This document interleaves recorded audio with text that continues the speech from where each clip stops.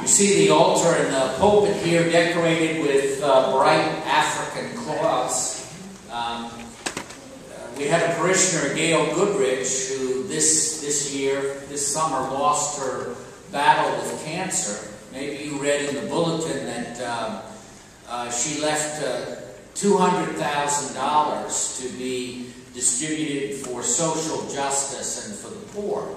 So that will be administered to the poor. But besides the money that she left, she had spent her life working for NGOs that worked most particularly in Africa on health and welfare and family. She spent time both here and, of course, years in Africa. And in that time, she acquired a lot of beautiful African art. And besides the $200,000 that she left to continue that ministry, she left all of her African art and clothing and stuff.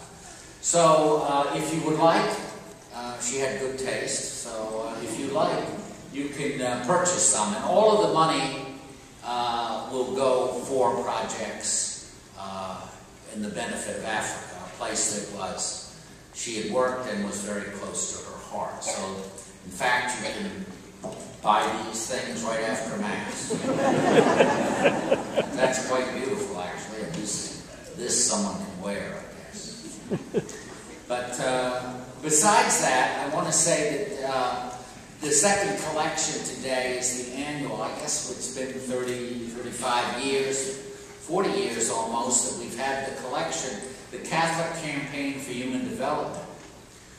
And this specifically goes for empowering the poor in America. In other words, it's ministered or it's given to groups that organize on their own behalf to make their life better. It's not a kind of trickle down, but a welling up, and has had tremendous effectiveness over the years. So it's an annual collection that I encourage you to support each year. And it's always around this time, and the second collection tonight is for that. And then after Mass tonight, I invite you for wine and cheese, but really to talk about affordable housing in Arlington County. Those of you who live here know there isn't much left, and the question is, will we lose it all? And Mary Rouleau, an expert from Arlington Housing Solutions, will lead a discussion, and you get wine and cheese too. How good is that? So after Mass in Benedict Hall, you're all invited. There is a possibility, but it needs concerted effort to save. We've lost about 10,000 units of affordable housing in the last 10 years in Arlington County. And at that rate, there'll be none left unless we work. And the county board is open to it. But we need people also who know what's at stake. So after Mass, join me and join Mary Rouleau for a discussion. The readings today are what they call apocalyptic. Apocalypsis means unveiling. And both in the Old Testament and, of course, the Bible itself ends with the book of Revelation. When I was a child, they call it the Apocalypse. Now they call it the book of Revelation. And all of the four Gospels, in particular Matthew, Mark, and Luke, more than John, have passages like one I read today from Mark chapter 13. And the whole of chapter 13 of Mark is apocalyptic, is talking about the end times. And of course, the church year ends on the next Sunday. I mean, in other words, we don't follow the calendar year. The church year, the liturgical year begins in Advent, the 4 Sundays leading up to Christmas. I'm ahead of myself. So, and so they use these last times versions. Now, there are two two kind of tendencies.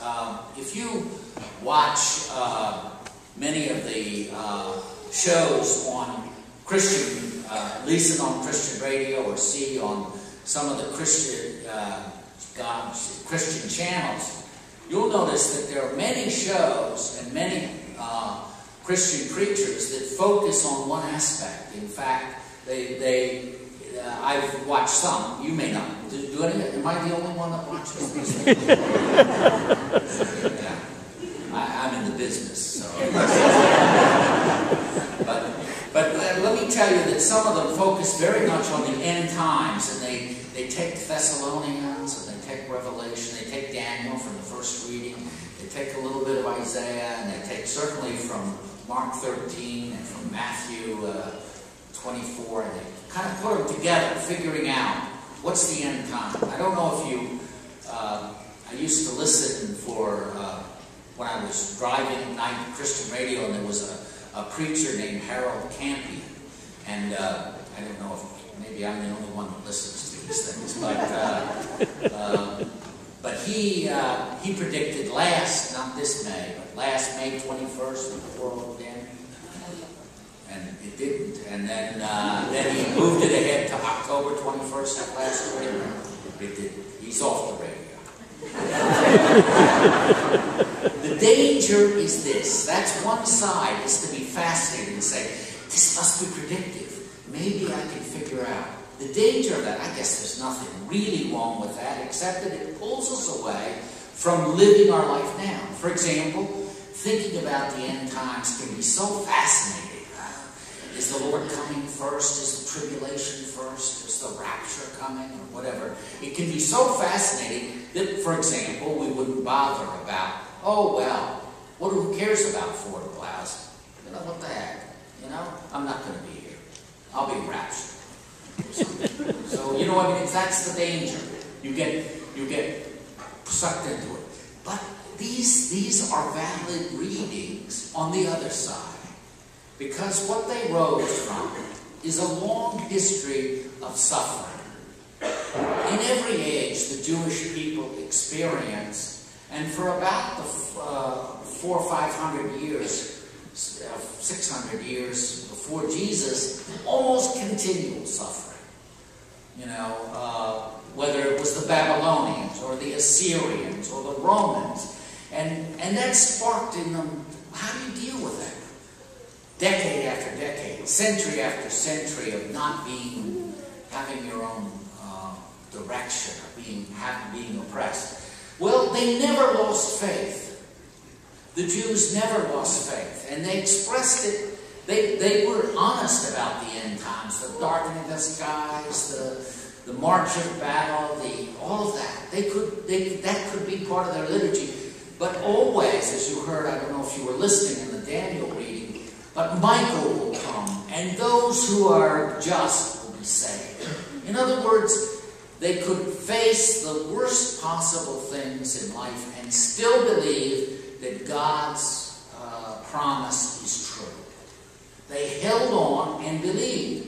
They knew that as bad as things could be and were at times, they could still live on. That God would in the end. And so there is a place, and the early Christian community experienced the same. For the first 300 years, the Christians experienced pogroms, persecutions periodically, etc. But in the Revelation, they held on to the fact that in the end, God would bring the fullness. Now, you say, well, that's interesting. I'm not particularly persecuted now. How does that apply to me? Well, on a personal level, and sometimes even a national level, but certainly on a personal level, sometimes we go through long periods of really bad things, right? Gail, the person who left this, she dealt with cancer on and off for 12 years. Battled it back, and lived fully the whole time. A woman of great faith and vision. Her faith, in spite of the fact she had to deal with it over and over and over again and battle back to health, She never lost for herself a deep, abiding faith that made her want, even in death, to share, to do something for the world. You see the difference between concentrating simply on, oh my God, it's going to be awful, and finally God's going to come and He's going to take care of those bad people. He's going to pay them back, those bullies, that supervisor, whatever. The person who fired me, you know, he's going to be paid back. Well, you know, the other thing is that you cannot be crushed in Jesus Christ. You know? Yes, you'll die. Every one of you. Every one of us will die. For sure. Take it to the bank. But that will not be the end. And no trouble, no persecution, no reverse can lay you low if you hold on to Christ. And that's Jesus says, learn a lesson from the fig tree. You know when the branch gets tender and begins to sprout, spring is coming. Here in Virginia, when I see the crocus come up, sometimes out of the snow, I see the hyacinth, which is one of the first, and then the daffodils. I know spring is coming. It's that kind of promise. Even nature tells us that God's will, that as nature revitalizes itself, so God's promise is there. So these readings, they may not speak to people whose life is great, but they do speak to people who hanging by a thread, who want to believe and don't know how they can hold on. The promise is that the Word is true. That you and I will be saved. We will conquer because in Jesus Christ who saved us. I'd like to end it. Gretchen did a glorious job singing the psalm. Actually, I would have loved to have you sing it again, but let's just listen to it. It's not as good as the way it was chanted. It says, O God, my allotted portion and my cup, you it is who hold fast my lot. I set the Lord ever before me. With Him at my right hand, I shall not be disturbed. Therefore my heart is glad and my soul rejoices. My body too abides in confidence, because you will not abandon my soul to the netherworld, nor will you suffer your faithful one to undergo corruption. You will show me the path of life, fullness of joys in your presence, the delights of your right hand forever. You are my